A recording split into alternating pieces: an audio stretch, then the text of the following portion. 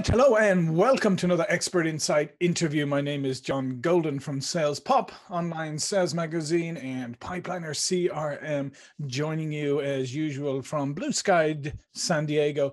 And today I'm joined by Sarry Ibrahim, who is in, I think, Chicago, if I'm not mistaken. Hi, John. Thank you so much for having me on. I appreciate it.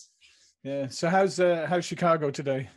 It's really nice out. Actually, believe it or not, I haven't been outside yet. I've been swamped at home where I work from my home office, and I haven't had a chance to go outside yet. So just based on the way it looks outside, it looks really nice.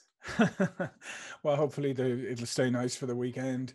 So Sarry founded Financial Asset Protection after learning about the infinite banking concept, also known as the bank on yourself concept.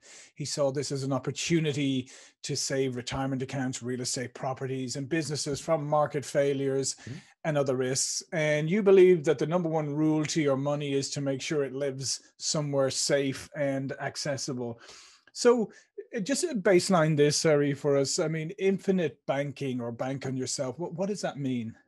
Yeah, definitely. It's a concept, and it's the utilization of whole life insurance. So just to kind of get right into it, it's the utilization of whole life insurance, also known as like a cash value whole life insurance policy, and then utilizing the cash value in the policy to become your own source of financing, to save for retirement, to have cash reserves. So different functions, different benefits, but the underlying asset is dividend paying whole life insurance. And bank on yourself and infinite banking are pretty much using that to become your own source of financing. That's what it is in basic terms. Oh, very good. So with that whole life insurance, then the dividends is what's paying you. Yeah. So with kind of back up a little bit, there's for the most part two major types of life insurance. There's term life insurance or temporary life insurance, and then there's whole life or like cash value life insurance.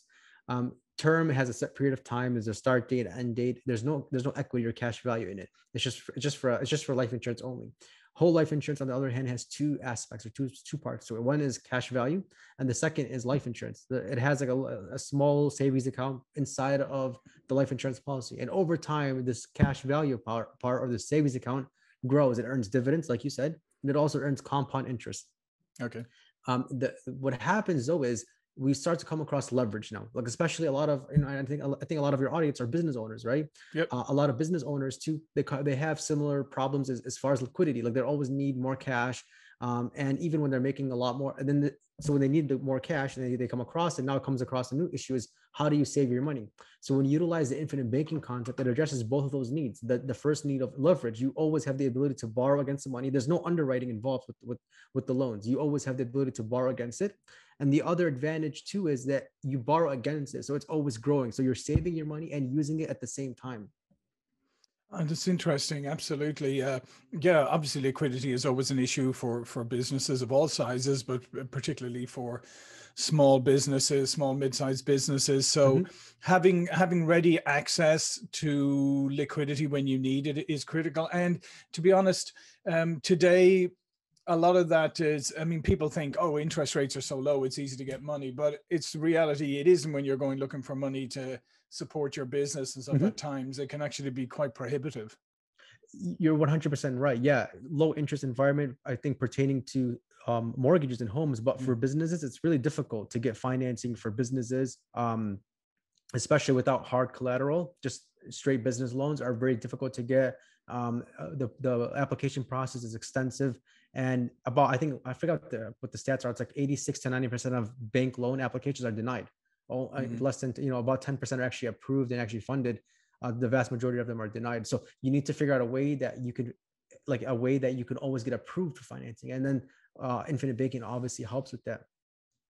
Yeah, no, it's a very good point because the processes are rigorous in many ways and not easy. And let's face it, when you're running a business and you're trying to make payroll or whatever it is, you don't really have time to spend a lot of time like going through application processes and getting turned down. And then if you get turned down, where do you go from there? So then you go to an even higher interest loan or whatever. So yeah, it kind of compounds on itself. Yeah, absolutely.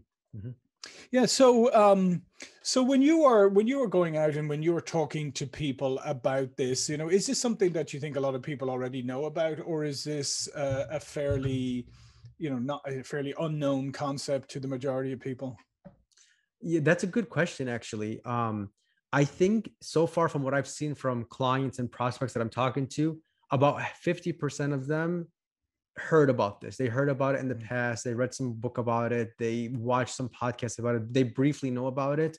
And then through the content we offer, we help them kind of get there to have a better understanding of it.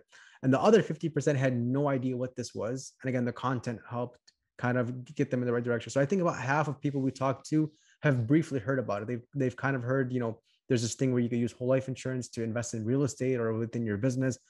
Um, Very few people actually are aware of it. And I think, to kind of elaborate more, I think the reason why a lot of people don't know about this concept is because, think about it, when it comes to who's in control of like marketing investments and financial services. It's usually the media, it's usually large banks, large financial institutions, and they're usually pushing mutual funds, brokerage accounts. When you go to your local bank, you have your checking account, savings account, and then and then they obviously see how much money you have. So if the banker sees that you have extra money, you're doing really well. Hey, Mr. Client, Mrs. Client, have you thought about a mutual fund? Have you thought about a 401k? Have you thought about an IRA? So I think when it comes to financial services and traditional financial planning, it's mostly around the stock market and around large banks.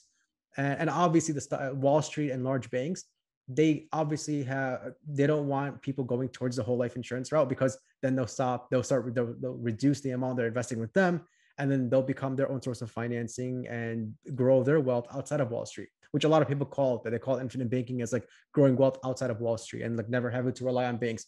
So it is, in a sense, you're competing with banks and Wall Street, and that's obviously something they don't want, which is, I think, why a lot of people don't know about this concept. Yeah, no, I would totally agree with you. But the fact is that, as you rightly pointed out, is banks are very good at persuading you where to put your money, Mhm. and when people are in their business, working hard on their business, as I said, they don't have a lot of time to spend on anything around this, so they tend to go for the easiest source of liquidity or Mhm. capital, Mhm. and that may not always be the best one.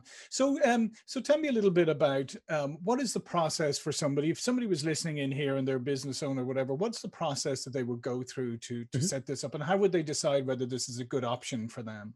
Yeah, yeah. Thank you for that. Yeah. So the first thing is, I would recommend get an understanding of this concept. There's a lot of free material out there, a lot of free books, free podcasts that you can learn about this concept. One book out there is it's called Becoming Your Own Banker by Nelson Nash. Nelson Nash invented the infinite banking concept. Another book I recommend is The Bank on Yourself Revolution by Pamela Yellen. She invented the bank on yourself concept, which is also similar to the infinite banking concept. And I'll wait till the end to say this, but if you reach out to us, I'll send you a free copy of either book you'd like for free just by reaching out to us. And understand that concept first, the basics of it, listen to the videos, the podcast. And then step number two is give us a call, schedule an appointment with us.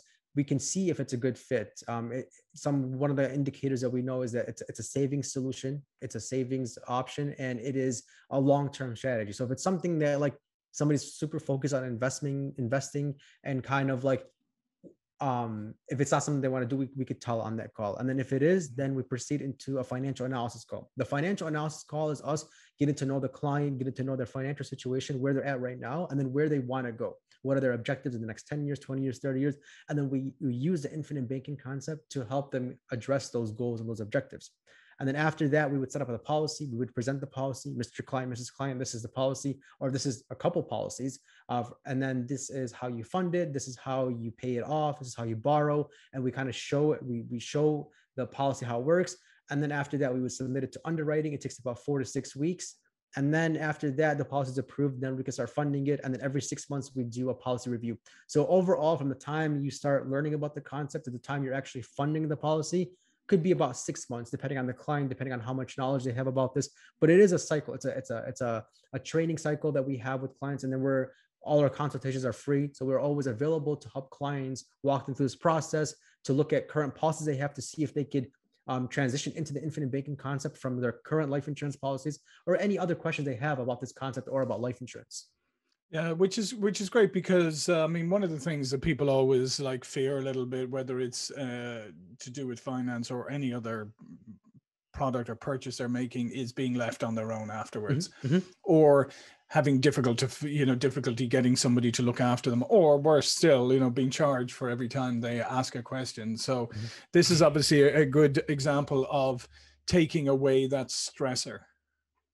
Yeah, you're right, John. Exactly. Yeah, you never have to worry about. We don't have billable hours. You don't have to worry about paying for our time. We get paid from the financial institutions we work with at Mhm. the time that we write the deal. So that means is that once we submit the application, you start funding it. We get paid from the financial institutions. We never charge you an extra fee on top of that for our work.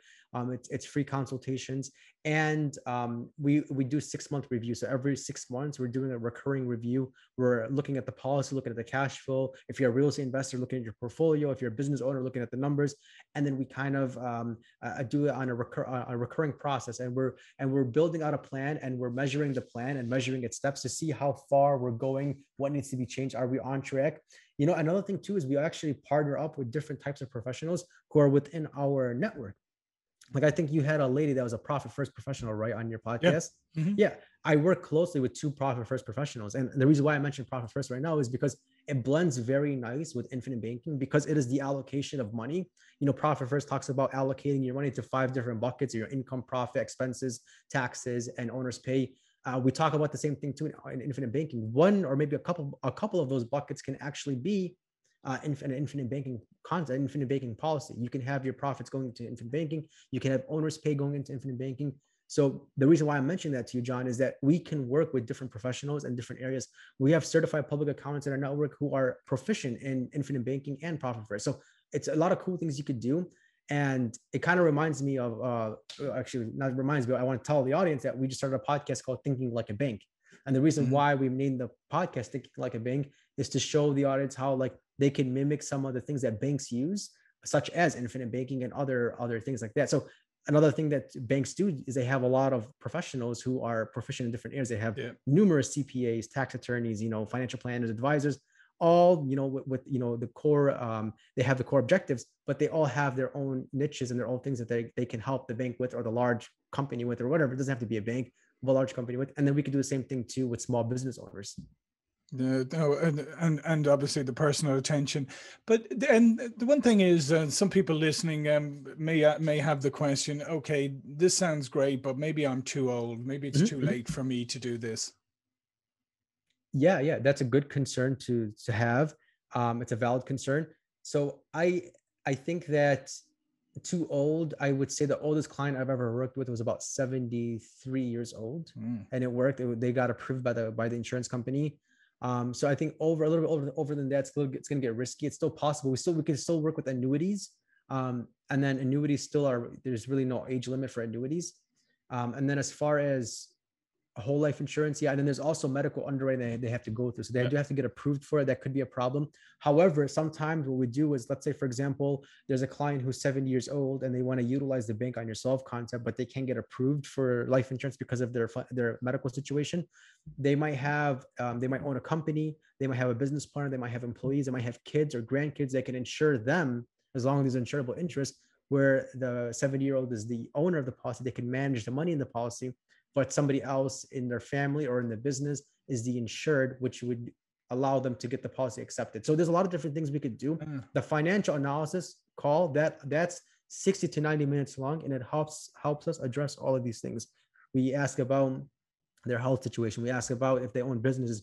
We're kind of predicting that, or not predicting, but preparing for if the insurance company rejects the application due to medical reasons, we could circle back and say, hey, you own a business, right? What about your partner that you talked about? Different things, like we can do different things like that, and hopefully help the client in almost any situation.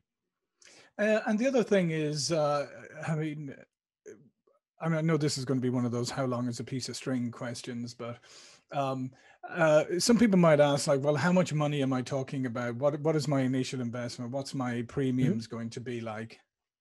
Yeah.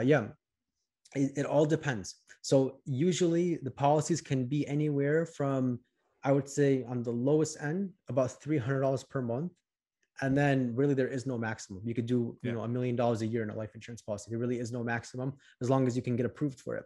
Now, where does somebody fall in that spectrum? It's a huge spectrum. I would think it's based off of your situation right now. So let's say, for example, somebody is single, they're 25 years old, they just got their first full-time job. They have, let's say, for example, they have $2,000 a month in just extra money after their expenses, after everything. From there, they could use maybe a few hundred, like $400, $500 from that to start allocating for the future. And because they're 25 years old, they have such a long way to go until retirement that they could earn so much more compound interest over time. That's one scenario. Now, another scenario could be, two 40-year-olds, husband and wife, married couple, 40-year-old, and they each make $100,000 a year. Then we can start getting more technical now. We can start doing each one of them a policy that's $10,000 a year. And then plus we would have room in the policy to add in bonuses from work or extra income from their businesses or different areas like that. So it all comes down to the analysis, the financial analysis. I think one simple rule is that the more money you put into the policy, the more money you'll have in the later years on a tax favored basis. Another rule too is, or a way to measure it is based off of your annual income. So we see, 5 to 10% of your annual income go into the policy. It could be more than that. Eventually it ends up being more than that. But one way to start off is 5 to 10% of your annual income. Another way could be 25% of your net worth. There's so many different metrics, so many different ways to do it. There's really no hard rule that says like, if you have X amount of dollars, it should go into this policy. It all depends on how much the client understands the policy and how much they have integrated it into their other areas of their life. Like if they're real estate investors, full-time employees, business owners, how familiar they are with the concept and how much they truly want to fund the policy for. And just a last question, compared with other types of investment, I mean, what are the returns like on this? And is it more to do not just the returns on it, but also the flexibility of it that you got to weigh up? Yeah, that's a good question, John. And I liked how it's the comparison part that you asked about. The thing is that to know with this concept is that it is not an investment, it's a saving strategy. So we're really, instead of replacing investments, we're truly replacing savings account and banks. That's what we're truly replacing. And the reason why it's mostly, and I'm emphasizing that the savings plan, is that it can be used in connection with other investments. So you could fund a whole life policy and then from there use that to invest in your business or even invest in other businesses as a passive investor where you're just allocating the funds to it and then just getting monthly or quarterly distributions from that. You could do different things like that. It's never an either or approach. It's not either I do whole life insurance or I do this other investment where I can get 10% off of. To kind of answer a little bit deeper, you could see in your policy, the returns are not magic, they're not astronomical returns. They are conservative, 4 to 6% every year in your policy, averaging every year. So from there, from that policy, you could borrow against that now and then allocate or deploy your funds somewhere that will get you 8 to 10%. So this is what's happening is that you have your money growing in two different places: in the whole life policy, earning 4 to 6%, and outside of that, earning hopefully 8 to 10%. But obviously, with the now you have the policy holding up the risk now. So if something happens with the policy that's doing 8 to 10, with the investment that's doing 8 to 10%, you have the policy to fall back on. So it's a risk mitigation tool, it's a saving strategy, and it can be used alongside investments. Yeah, and you just mentioned also that there's tax benefits to it. Absolutely. There's a lot of tax benefits to it, John. One of the tax benefits is that the growth of the policy grows tax deferred. So as you're allocating funds into the policy, you don't have to pay taxes on the interest and dividends you're earning in the policy. And then in most situations, I think about 90% of the situations we help clients with, it's an after-tax solution. They've already paid taxes on the money. They take it out tax-free in the later years, tax-free loans, tax-free withdrawals. And then the death benefit, the life insurance part, is income tax-free. And again, when you take the money out, it's tax-free. You could use it even for business purposes. So what you could do is in your business, you could borrow from the policy, use the policy funds for business expenses and to apply for deductions and credits. So you can have this cycle now of tax benefits over and over again within the policy, within your business. In some situations, talk to your CPA about this, but in some situations, you can even write off the interest from the loan that you're paying. So for example, when you borrow from the insurance company, you're borrowing from their funds, you pay interest to the insurance company, leveraging your cash value. Now at the end of the year, there's going to be a cost to that capital because you borrowed the insurance company's money.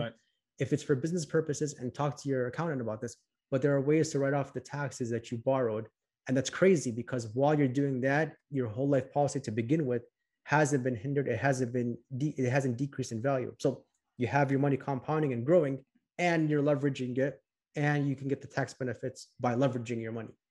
Yes, fantastic. Well, listen, Sarry, this has been great. We love bringing our audience new insights and things that maybe they haven't considered before, particularly for entrepreneurs and small business people, and who, as we said at the outset, often struggle with liquidity and cash flow and are always looking for ways of accessing capital. So all of Sarry's information is going to be below this video. But before we go, please do tell people a little bit more about yourself. Oh yeah, definitely. A little bit about myself. I run a company. It's called Financial Asset Protection. You can find us at finassetprotection.com. I'm also pretty involved on LinkedIn, Sarry Ibrahim. And we just started a podcast, Thinking Like a Bank. We have about 8 episodes live right now. And we have another probably, we're doing a weekly episode. So every week we'll get, if you subscribe to our show, we'll get to, you'll be able to see a new episode every week. And then, yeah, and I'm always looking forward to working with new clients. We work in all 50 states too. So you never have to worry about, which state you live in. We do all our calls over Zoom or over the phone, whatever you're comfortable with. And I look forward to hearing from you guys. Yeah, listen, thank you so much. Again, like great information. So thank you, Sarry. My name is John Golden, SalesPOP Online Sales Magazine, Pipeliner CRM. I will see you all for another interview really soon. Thank you. Thank you.